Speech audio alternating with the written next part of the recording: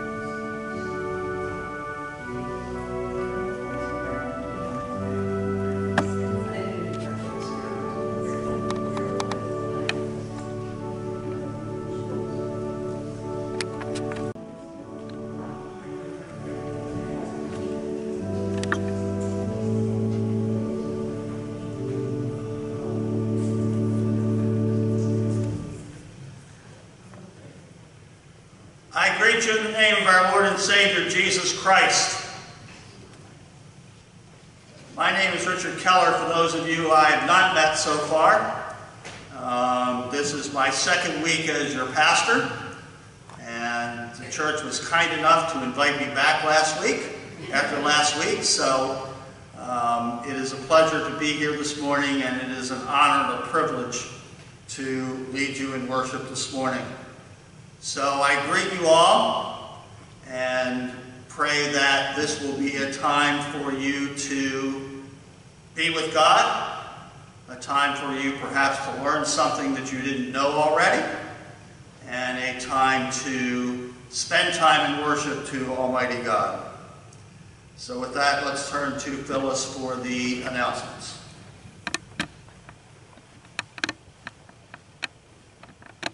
Good morning. Good morning. I love smiling faces. It's wonderful. Some people that I see every Sunday, some that I have seen for the first time. Welcome. Yeah. Our announcements that we have at this time, we have a flea market scheduled. It'll be for Saturday, July the 15th, and I do believe that's next week. So that'll be from 8 to 1. Spaces are priced. They're looking for volunteers. And if you're available to volunteer, please see Diane Bowman. Are there any other announcements that I may not be aware of? Seeing none, I'll move on to welcoming those who are online. We extend a very warm welcome, very wholehearted welcome to those of you who join us join these services in your own time. You're most welcome, and we'd love to see you here on Sunday mornings at 10:15 here at Trinity United Methodist Church. Only God knows what will come of our gathering together. Let us share the peace with one another. The peace of Christ be with you. And also with you. Please share that peace with each other. Let us not forget Pastor Richard and Ann up front, and those on the camera. This is the day that the Lord hath made.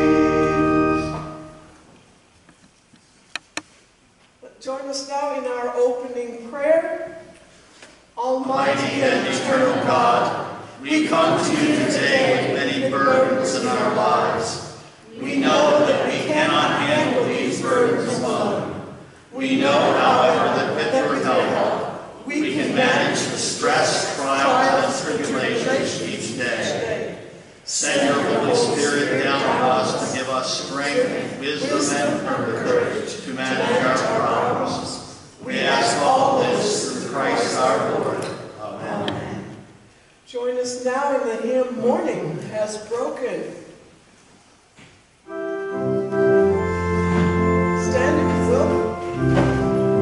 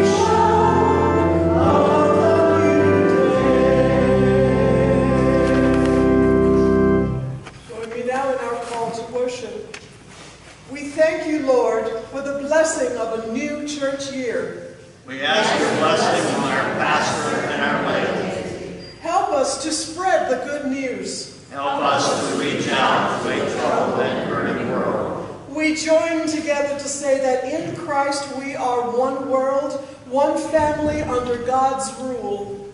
Let us worship with hearts open to the love of God, with hands outstretched to one another, and spirits willing to live as disciples of the living Lord. You may be seated. This is the time that we set aside for our prayers of confession. We have been called by God to live faithful lives, living as Christ did. The Spirit calls us to turn from our sins and confess how often we fall short of Christ's example. Let's take a few moments of silent prayer for forgiveness.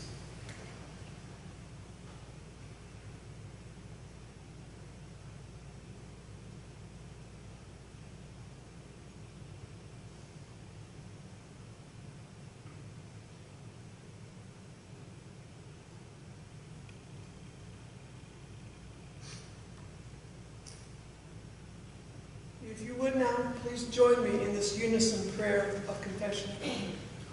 God of all creation, ruler of all your people, you know us completely, how bad we are and how good we are. We humbly confess the mistakes we have made, and the good we have neglected, and the promises we have broken. We pray that the power and joy of your love will become a mighty force in our lives. Help us to develop the good that is in us, and with your Spirit's force, become unafraid lives for the good of all. Through the grace of Jesus Christ. Amen. Hear these words of assurance from the letters to the churches in the book of Revelation. To those who have won the victory, I will give the right to eat the fruit of the tree of life that grows in the garden of God. Let us now sing together Spirit Song, number 347 in the hymnal.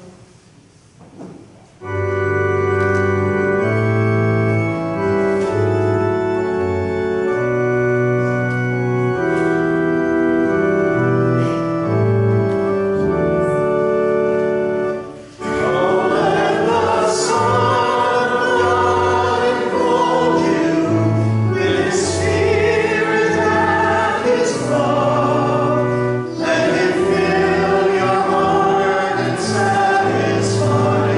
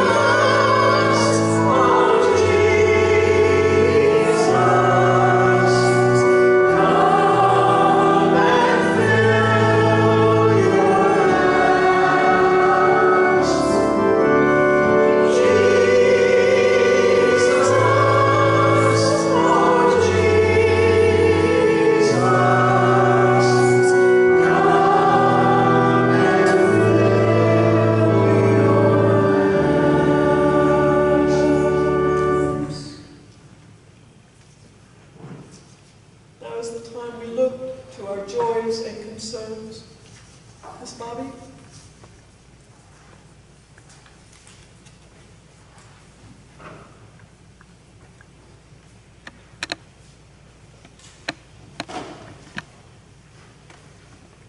It is always a pleasure to be together as a church family, to share the joys and concerns we might have.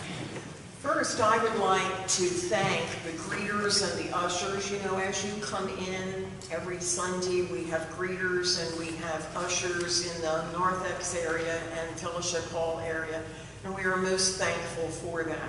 If anyone is interested in becoming a part of that group, please let me know, or let one of the greeters or ushers know, and we would love for you to come and join us on Sunday morning.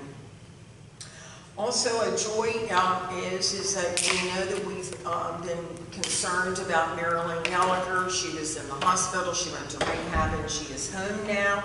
She is doing well and wants to thank everyone for their prayers and their concerns. So we're glad to hear that. Also today, Nancy Kerrigan, who is a friend of Peggy Happish, she has a birthday tomorrow, so we wish her a happy birthday. Are there any other birthdays to celebrate? Okay, well, oh yes, Dan. My brother Richard is down south. His birthday is today. Oh, so happy birthday to Richard down south. Which it probably is warmer. We've got a whole lot of fingers pointing at that woman right there. Maria, oh, Maria, is it your birthday? On Monday the 17th. Oh, that's okay. So that is great. Monday the 17th. Absolutely. So we wish a happy birthday to them. Also, Nancy Kerrigan, she is not doing well. She is having concerns for a possible infected leg and other health concerns, so we want to keep Nancy in our prayers. Also, we want to continue praying for all those who are who have cancer, who are having treatments, chemo, and radiation. We also want to keep in our prayers Jim Smith. You know, Jim Smith was having chemo and radiation. He was in the hospital. He has returned home. They have stopped chemo at the time, but he is home still having many health issues. And we not only want to pray for Jim Smith, but we want to pray for April, his wife, who is now trying to be caregiver for him at home. We not only want to think of April as a caregiver, we also want to keep Phyllis Martin's dad in our prayers. He is trying to decide whether or not he should consider assisted living for her mother. So we certainly have him in our prayers also. Not only is Mr. Martin and April Smith being caregivers, but there are many caregivers that we might know, and we certainly offer prayers for all caregivers, whether it's a son or a daughter, or a husband or wife, or just a friend. We want to keep all caregivers in our prayers. Also, we have continuing prayers for Joel Holmes, the pastor of Christ United Methodist Church. We have concerns for Nancy Lance, who is recovering from surgery. We also have continued concerns for Jerry Bowman, who is still in the hospital. They have changed his medications, and they're hoping that that is going to help with a couple of his health issues, so that he might be able to come home Monday or Tuesday. We also have continuing prayers for all of those in our congregation and friends and family who are going through health issues, no matter how big or how small. Are there any other prayers? Yes? Sophie is going to the United Methodist camp. She used to Today. Oh, wow, wonderful. Camp Joy Camp. That's year. open. Oh, West River. Nice. Well, we certainly will hope you have a wonderful experience. Absolutely. Any other joys? Yes, Susan. Yeah, continuing prayers for my niece, Kayla Baltimore. We've had over prayer list for a couple times. They still have not found out what's causing her seizure. She's been having seizures at least 3 times a day, and they have no idea what's causing them right now. I saw another hand. Anyone else? Sandy? I think we need to congratulate Terry Ziegler on her retirement.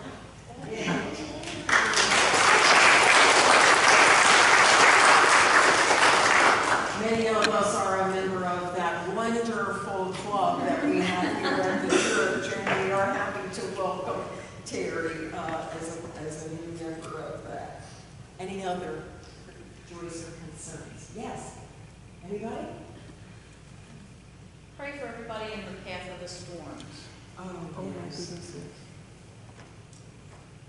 Pray for our country, too. I was just going to add that, absolutely. Pray not only for our country, but all nations, that they may talk to our Lord and follow our Lord's guidance. Absolutely. Any others?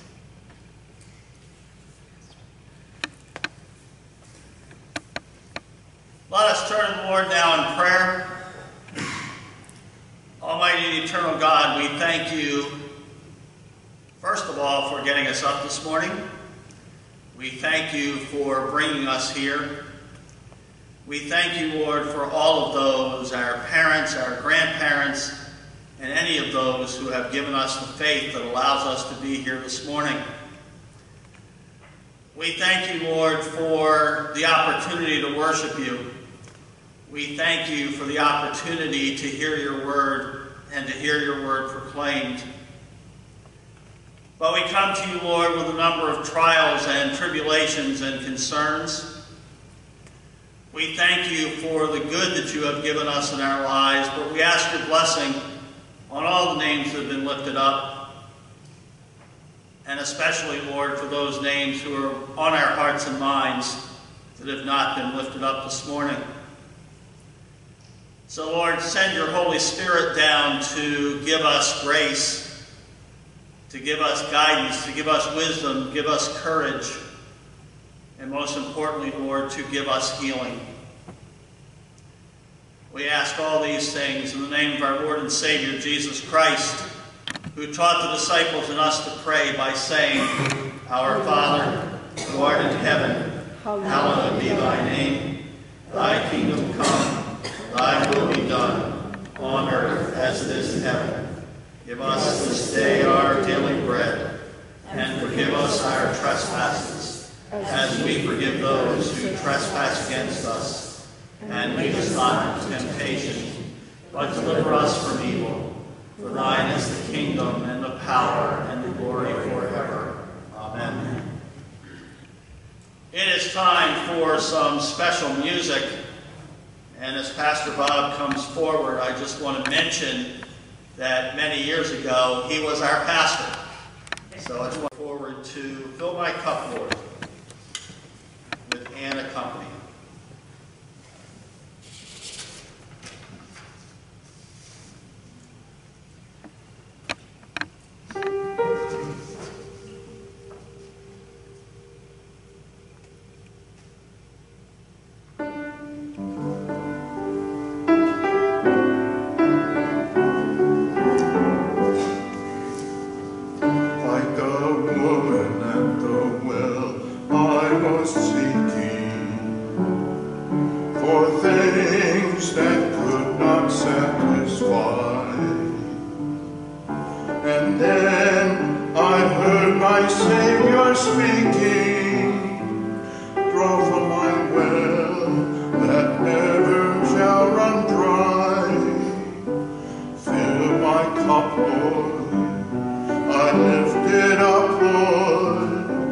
Come and quench this this thirsting of my soul. Bread of heaven, feed me till I want no more. Fill my cup, fill it up and make me whole. There are millions in this world who are craving the pleasure earthly things afford, but none can match the wondrous treasure that I find in Jesus Christ my Lord. So my brother, if the things this world gave you numbers that won't pass away, my blessed Lord will come and save you if you kneel to Him and humbly pray. Fill my cup, Lord, I lift it up, Lord. Come and quench this thirsting of my soul. Bread of heaven, feed me till I want no more. Fill my cup, fill it up and make me whole.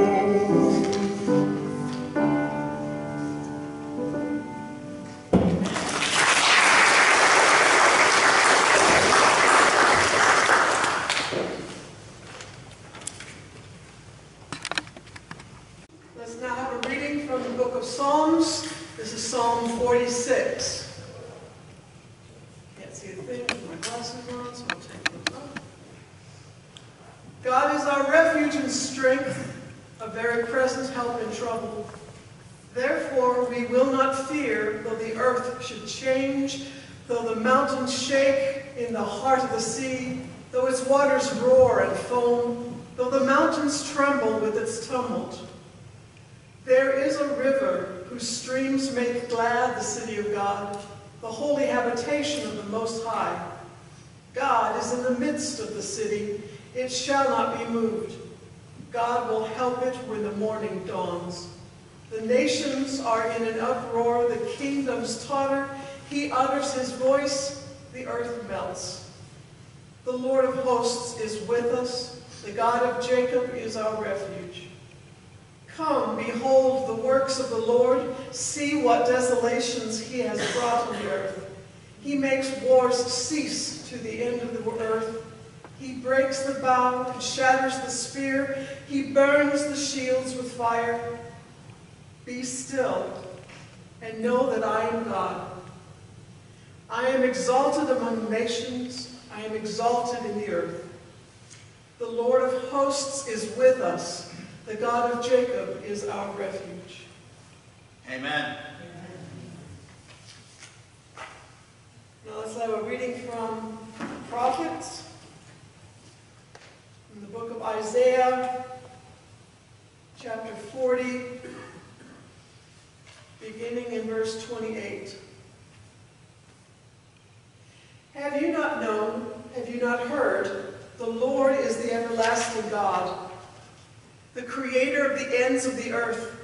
He does not faint or grow weary. His understanding is unsearchable. He gives power to the faint and strengthens the powerless. Even youths will faint and be weary, and the young will fall exhausted. But those who wait for the Lord shall renew their strength. They shall mount up with wings like eagles. They shall run and not be weary. They shall walk and not faint.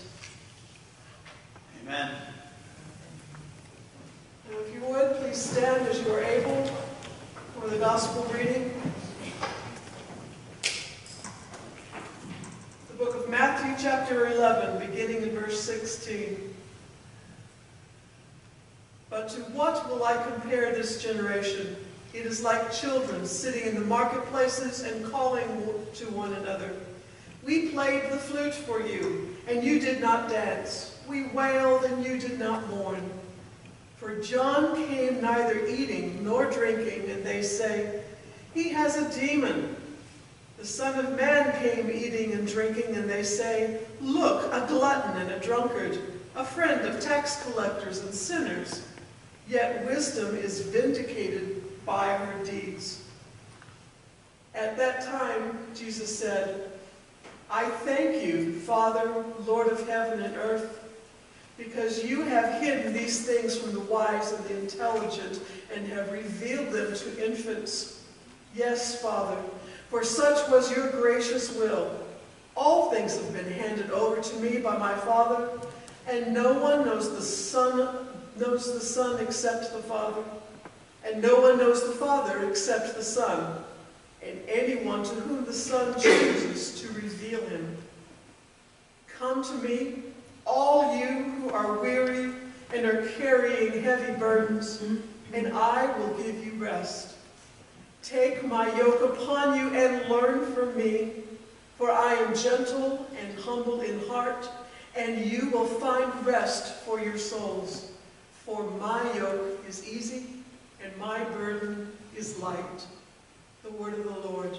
Thanks be to God.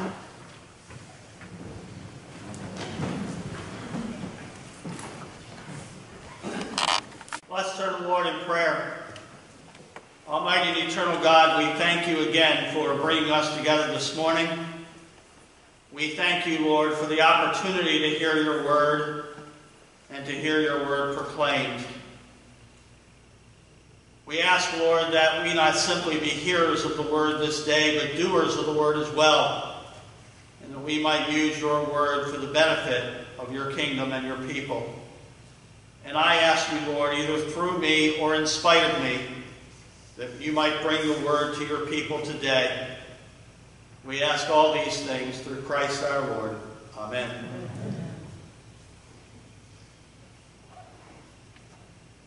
Our gospel lesson this morning concludes with a call from Jesus. There are words of comfort. Jesus says, come to me, all you who are weary and burdened, and I will give you rest. Take my yoke upon you and learn from me, for I am gentle and humble in heart, and you will find rest for your souls. For my yoke is easy, and my burden is light. We live in an incredibly hectic world. It is a world with deadlines, packed calendars, emails, and texts. We are often called as Christians to multitask, to do lots of things that we need to do. Sometimes it is the work of the church, sometimes it is the work of our secular life. Sometimes we drag ourselves out of bed each day, go through our hectic lives, and then go back to bed exhausted, only to start a different day. In this hectic world, we forget to take time for ourselves.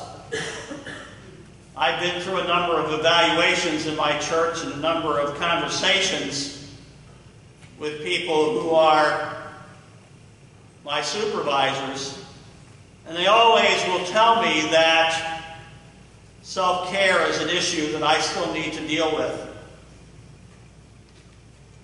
So oftentimes we don't even find times for ourselves, much less to find time for God.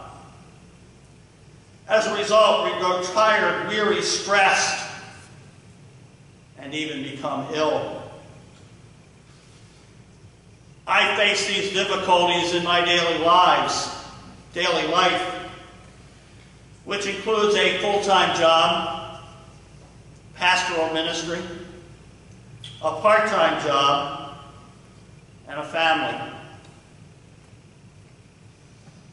I have a 92-year-old mother-in-law living with us. You can imagine the difficulties and stress that causes, particularly at times when neither she nor Louise are able to hear each other. I have a daughter and a son, who I don't get to see as often as I would like. I oftentimes don't get to my grandchildren's sporting events. And I confess that as a result of it, I don't spend the time that I should be spending on prayer, on scripture, and on spiritual release. One of the things that I'm looking at as a part of this transition is that perhaps it is time, sometime in the fall, to have a time of spiritual release, a time of spiritual renewal. But you know, the interesting thing is, even when we neglect God and even when we forget God, God never forgets us. God is always there for us. We used to have a sign in our house that was a two-word expression. It simply said, God provides. Our God is a God of comfort who helps us when we are weary. God helps us when we are burdened with work, with family, and even our responsibilities in the church. Our God comforts us in the storms of life, pain, suffering, and death. I recall walking by the desk of one of the people in my office who has a sign up that says, sometimes God calms the storms, and sometimes God calms the child. And that's what God does. And no matter what the problem, no matter what the stress, God is there for us. In our gospel lesson, Jesus has an invitation. Come to me, all you who are weary and carry heavy burdens, and I will give you rest. Now, it's important for us to recognize when we read Scripture what the context is. So Jesus was not talking to people in 21st century America.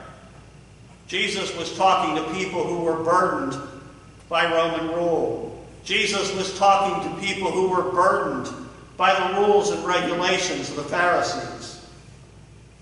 But yet, this same message about taking care of our burdens applies to us today. Now, one of the things that God is providing for us is the invitation comes to those who are burdened by sin and guilt. It also includes those who are burdened by life's problems. Work, family, stress, financial difficulties, hunger, poverty, illness, imprisonment, addictions, homelessness, and many others. Each of us has different burdens that we can bring to the foot of the cross. Each of us has heavy burdens that only Jesus Christ can heal. The invitation comes with a promise that God will give us rest. I know many folks find the reading this morning from Isaiah to be one of their favorites. He gives strength to the weary and increases the power of the weak. But those who hope in the Lord will renew their strength. They will soar on wings like eagles. They will run and not grow weary. They will walk and not be faint. What incredible words of comfort they are for those of us who are weary. But I want to emphasize that rest is more than just sleep. St. Augustine said, our hearts are restless until they find rest in thee. Rest is shalom. And for those of you who don't know the word shalom, it is a Hebrew word. And it talks about physical, spiritual, and mental well-being and wholeness. So it's about the whole person. It's not just physical, it's spiritual, it's mental, it's whatever you need to become a whole person. The hymn says, softly and tenderly Jesus is coming. And it tells us at the end of the verse, Jesus is calling the weary to come home. Jesus then says, "Take my yoke upon you and learn from me." Now, many years ago, when I was first reading this particular passage, I didn't know what a yoke was. And I remember one of my advisors explaining to me what a yoke was. It's a wooden harness put over the shoulders of oxen and other livestock to help them pull weight. Now, it's also important to recognize that in Jesus' time, it was also used for slaves and other servants. Now, how many of you have ever felt a situation where you've had the whole world on your shoulders? Okay? That's what we feel like sometimes. We feel like we have the whole world on our shoulders.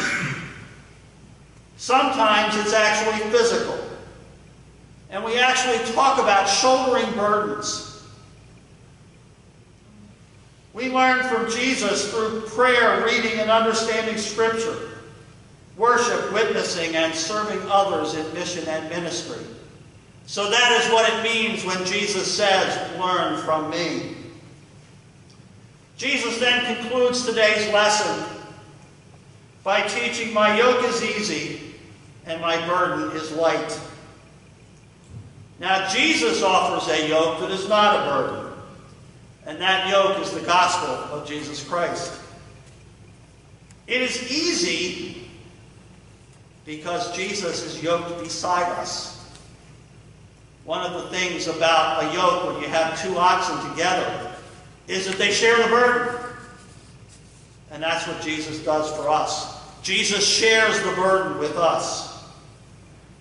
And actually, Jesus is the one taking the lion's share of the load, taking on our burdens and empowering us to do the work of the kingdom. The other thing is, Jesus' yoke is easy because it fits well. It allows us to do the kingdom work that matches our spiritual gifts. Now, the yoke is also easy because it is no longer yoked to Satan. And we can avoid the pain, suffering, and guilt of sin. Now, those of you who were here last week will remember we talked about freedom from Satan, from sin, and from death. The yoke is easy and the burden is light because it is rooted in the love of Jesus Christ. The yoke is easy because Jesus loves us, and we can share that love with others. We can be the yoke for someone that is dealing with life's problems. In 1918, Howard Loomis was abandoned by his mother at Father Flanagan's Home for Boys. I know many of you have heard of Father Flanagan's Home. Howard had polio, and he wore heavy leg braces. Walking was difficult for him, especially going up and down steps. And having lived with Louise and knee surgeries and other things, we know how difficult steps can be from time to time. And so what happened was some of the older boys started carrying him up and down the steps. And one day, Father Flanagan asked Reuben Granger, one of the older boys, if carrying Harold was hard. And Reuben replied, "He ain't heavy, Father. He's my brother." In 1943, Father Flanagan saw a similar picture with a similar caption underneath it. It became the motto of the Home for Boys. In 1969 and 1970, for those of you who are popular music fans, you probably were following along. And remember that in 1969, the Hollies, and in 1970, Neil Diamond had hits with the same title. He ain't heavy, he's my brother. Now, it's also important to recognize that a yoke is a sign of submission. Again, it was used for the oxen to keep them under control. It was used for slaves and others to keep them under control. Now, the yoke is a free gift, but it calls on us to yield to Jesus and to obey the gospel. It calls on us to allow Jesus to direct us, lead us, and encourage us. How often in our lives do we try and do things on our own instead of allowing Jesus to guide us? So to accept the yoke, we must accept the call to discipleship. We must turn away from sin. You will recall last week we talked about the full armor of God. And it was interesting when we had the reception last week, I noticed on the wall that there was a sign with the full armor of God. I also noticed a sign in the room that said morning has broken. So I'll give you a term that we used in my old church, which is, we call them God winks, where God has the ability to reach us in some way. So we need to turn away from sin and dedicate our lives to Jesus Christ.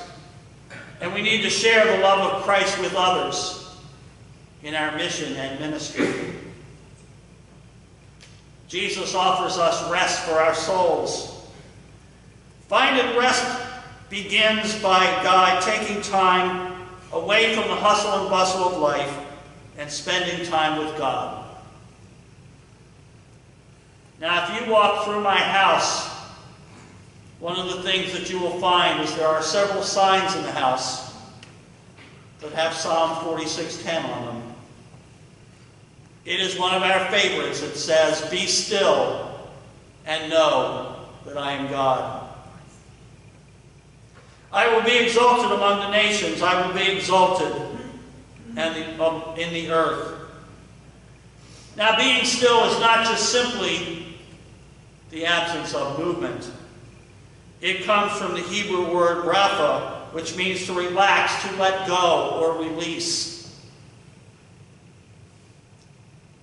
How difficult it is for some of us to follow the adage that says, let go and let God. And my wife is staring me down as I say that because she knows that I'm probably as guilty as anyone of not letting go. It is not just a matter of stopping what we're doing to spend time with God. It means that we must recognize that we're not in control. We must submit to Jesus, who does control our lives. It is a matter of humility. It is a matter of trust. It is a matter of faith. As the Church of Jesus Christ, we face daunting challenges.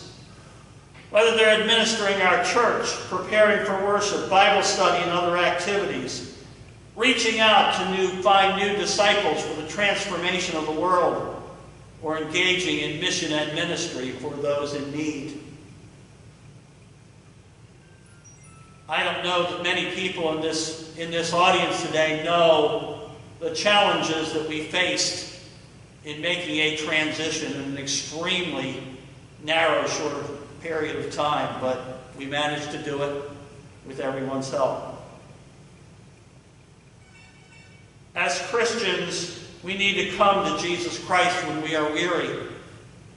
If we are weary and burdened with our day-to-day problems, we will be unable to properly use our spiritual gifts and be the vessels through which Jesus Christ witnesses and heals others. We need to come to Jesus Christ to have our spiritual batteries renewed.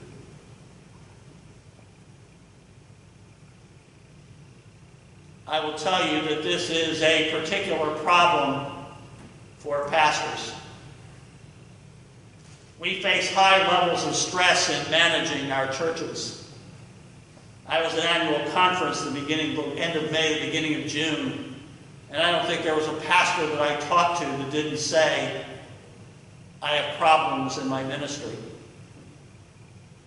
A 2022 study by Lifeway Research says, while nearly half the pastors say discouragement and distractions are challenges they face, 63%, almost two-thirds, says stress emerges as the #1 challenge for pastors. Almost two-thirds. Matt Hensley states this stress includes issues such as finances, relationships, and time. And again, as pastors, we need to practice self-care so that we can do the work of the kingdom. And so I challenge all the leaders in this church to challenge me to engage in self-care as we move forward together. So I challenge you to spend quiet time with God today. It is certainly going to be difficult for some of us with tight schedules and the noise of the world, but it is important to pray and read Scripture every day to communicate with God. Again, it may also be useful to take a spiritual retreat where you focus exclusively on God, where you can come to Him and accept the yoke of Jesus Christ. So in this coming week, my challenge to you today is to make time in your busy schedule to be with Jesus Christ. But do that with the assurance, and our God is all about assurance, that even though you are weary, Jesus will give you rest. And the people of God say, Amen.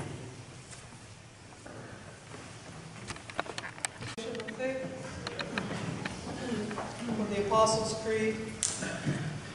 I believe in God the Father Almighty, maker of heaven and earth, and in Jesus Christ, His only Son, our Lord, who was conceived by the Holy Spirit, born of the Virgin Mary, suffered under Pontius Pilate, was crucified, dead, and buried.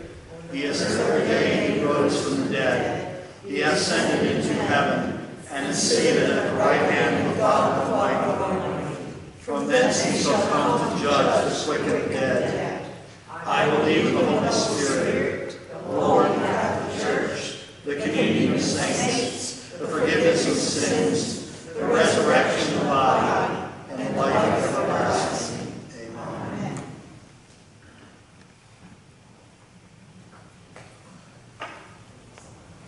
Just a quick note that you may make donations today to the United Methodist Committee on Relief, or UMCOR. Let us turn to the doxology.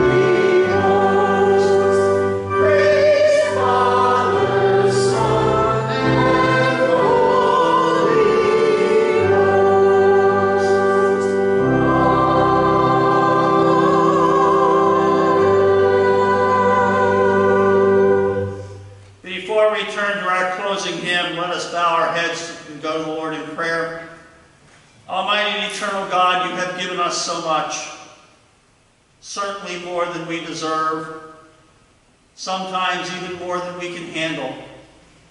But you give it to us, Lord, and we thank you for everything that you have given us.